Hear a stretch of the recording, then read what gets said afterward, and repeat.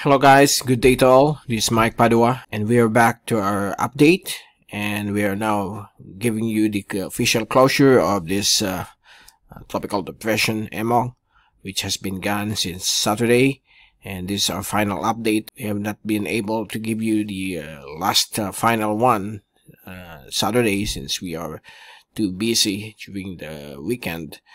I have to deal with some important matters, okay?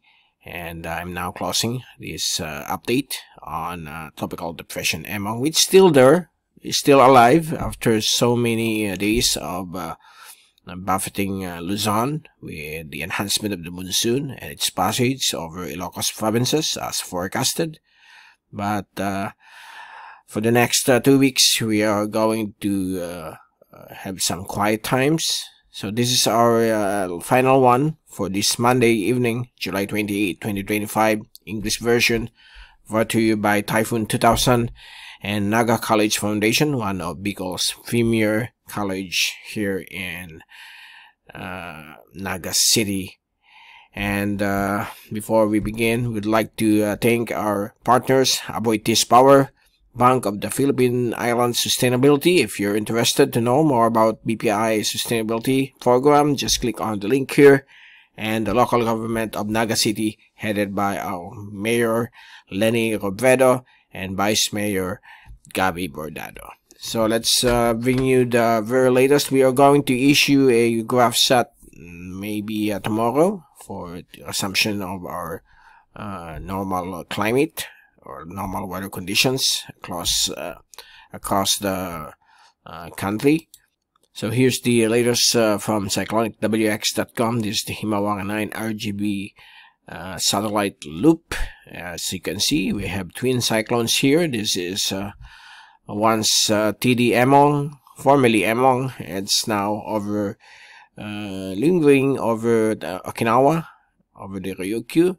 It has regenerated into a tropical storm 12 hours ago, and it has weakened once again into a tropical depression after crossing the western sections of Ilocos region. Okay, the system passed here, and then it moved over this area, and then from there, during Sunday, it's quasi-stationary here, and right now it's in the vicinity of Okinawa. It's somewhere here, okay, and it's likely to move towards the west-northwest in the general direction of eastern China, particularly near Shanghai, within the next 5 days, okay? But it is no longer expected to enter or re-enter the Philippine Area of Responsibility. And we have here KROSA, which passed here. Okay, the system passed over this area, and it's currently here, and it's going towards the direction and into the open waters of the Western Pacific. And the reason why the southwest monsoon are still continuing to blow across the western sections of Luzon, including Metro Manila, there is still some passing showers as of this time, is because of these two cyclones. Although it's outside of par, it can still manage to enhance the southwest monsoon. But we have some good news for the next 5 to 10 days. The southwest monsoon is set to weaken once this two system dissipates within the next 5 to 7 days. So beginning August 1 onwards, normal weather conditions will be back across western sections of Luzon. Here in Bicol region, since Saturday, we are now enjoying some good weather, but despite of good weather, we are experiencing strong winds of up to 50 kph across the Bicol region and Mimaropa, Visayas, as well as Mindanao, because of the surge of the northeast, because of the surge of this southwest monsoon being enhanced by these two cyclones. Here's the zoom in satellite animation from Windy, and you can clearly see here the latest UMETSAT loop, wherein you can still observe some occasional monsoon rains across the western sections of Luzon, particularly from Ilocos region down to Cavite, So this area within that box are still continuing to experience on and off monsoon rains. Although it's no longer heavy, just light, there are still some areas with passing thunderstorms. In the Bicol region, Visayas and Mindanao, good weather will be expected. And we are experiencing that since last weekend. And here's the multi-track from all Asian agencies. So right now, the system is right here in the vicinity of Okinawa. And within the next 5 days, it will move in the general direction of eastern China.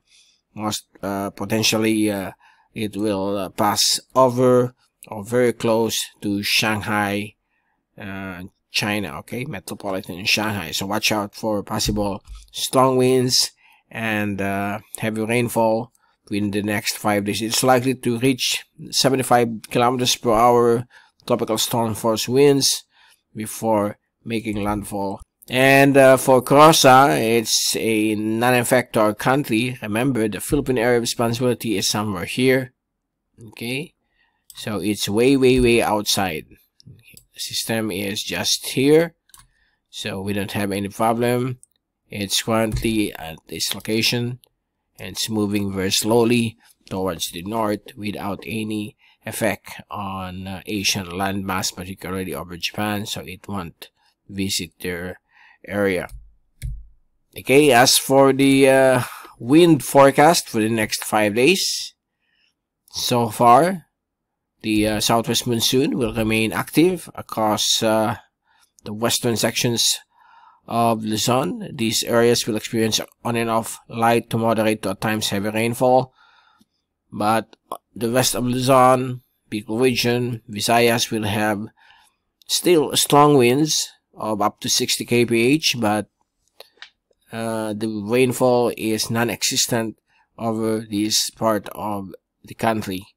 And if we move this slider into the next 5 days, Tuesday, Wednesday, and Thursday, you can see 𝗗𝗶𝗃 will start to dissipate as it moves overland across Shanghai, while KROSA will still be there, but it's currently moving slowly towards the northeast. So still the southwest monsoon will be expected, but with a lesser intensity, and there might be some improvement of the weather across the western sections of Luzon beginning Thursday, the last day of the month, or August 1st.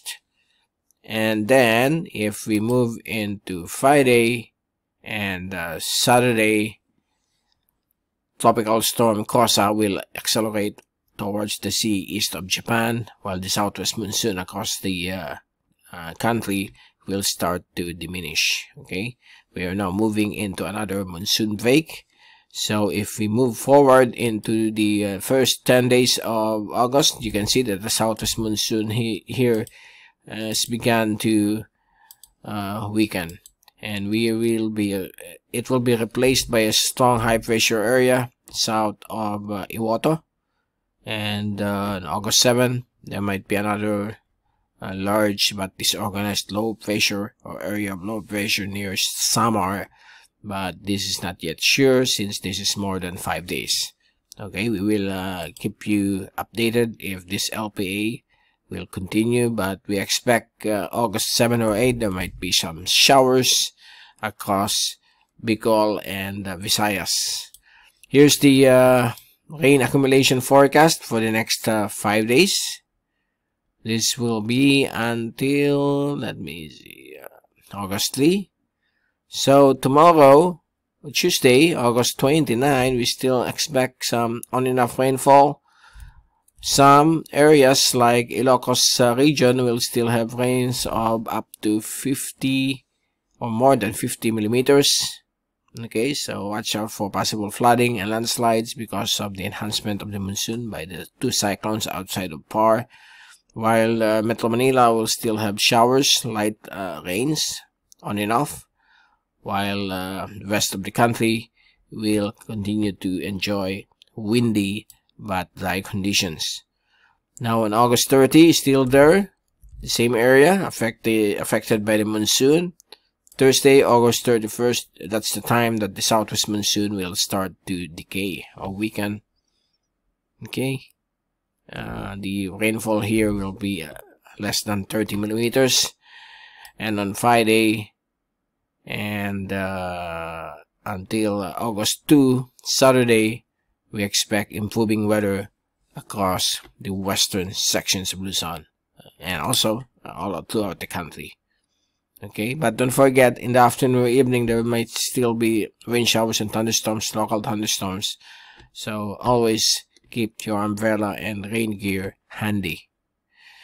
As for the wave forecast, still wavy, especially here across the West Philippine Sea, reaching a height of 3 meters. Over the vicinity of Batanes, east of Batanes, it's up to 4 meters.